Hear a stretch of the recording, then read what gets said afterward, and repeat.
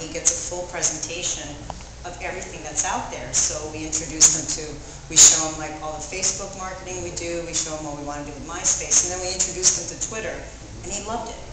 And started Twittering and just enjoying it. That's what he latched onto. That's the technology that he, embraced to put himself out there. Now every artist is different. They'll come in and say, we really want to devote all of our time on our website, and that's where we want all of our ticket pre-sales to go up, and this is where we want all of our videos to be. We want our artist websites to be our environment. So every artist is going to come in with a very unique expression of how they use the technology. So I feel I'm talking about the experience of them as a band, and also talking to them about the experience of the music itself.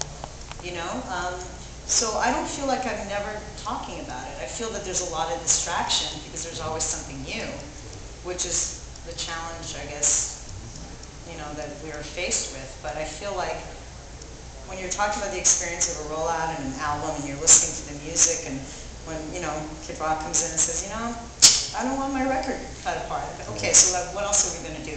So we sat down and totally talked about traditional marketing and how we're going to make it special, and pricing, and putting an extra DVD with it, and we respond to the artist's vision and what the album's all about, and we do talk about the music all the time.